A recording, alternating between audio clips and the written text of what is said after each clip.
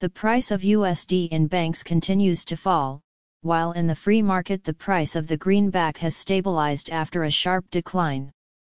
In the international market, the price of the US dollar is also under downward pressure. Commercial banks reduced the USD price by 40 VND at the end of the week. Vietcom Bank bought at 24,900 to 24,930 VND, sold at 25,270 VND. ACB bought at 24,910 to 24,940 VND, sold at 25,270 VND. The buying price was 330 to 370 VND lower than the selling price.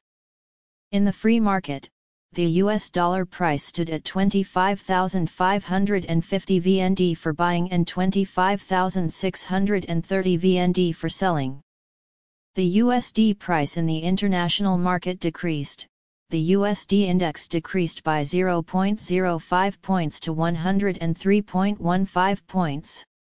The USD recorded a week of decline as concerns about the approaching economic recession. Stronger than expected U.S. employment data contributed to reducing market expectations for interest rate cuts by the U.S. Federal Reserve Fed later this year. According to the FedWatch tool of CME Group, the market bet on the possibility of the Fed cutting interest rates by 0.5% at the next policy meeting on September 17 and 18, with the rate decreased from 69% to 52% the day before, and predicted a 49% chance of cutting by 0.25%.